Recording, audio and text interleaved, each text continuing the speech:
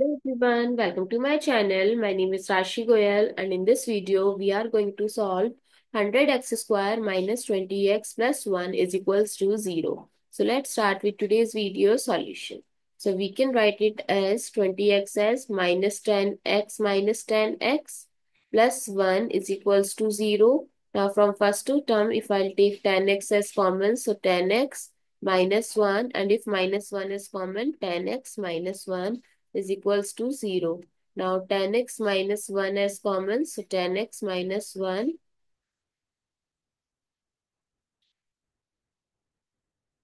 is equals to 0. So it becomes 10x minus 1 whole square is equals to 0.